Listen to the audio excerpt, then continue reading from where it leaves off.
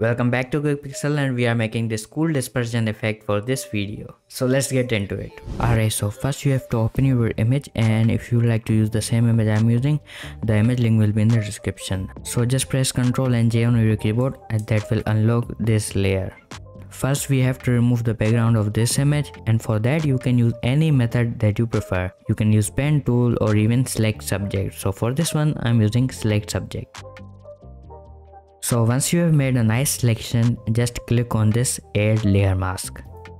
So just click on the background layer and hit Ctrl J again and go to filter liquify and just copy these brush settings and just start to do something like this. So once you're done, hit OK. So it will be something like this. So click on this add layer mask. So now hit Ctrl and I on your keyboard, that will inverse this mask. So now you have to open this particle image that I got for you guys, and the link of this image will be in the description. So just open it and click on edit and define brush preset.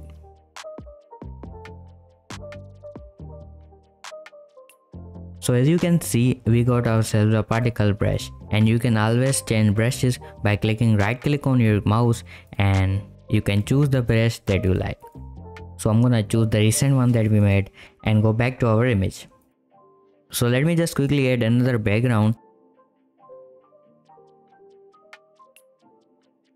So just click on the layer that has your subject and right click on it and select convert to smart object. Now click on this layer mask again and choose the brush that we recently made and reduce its size a bit.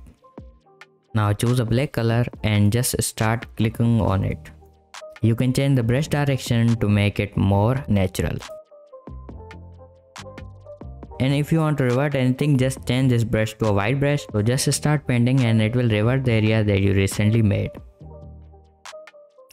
So now click on this liquefied image that we made and change the brush to a white and just start clicking again.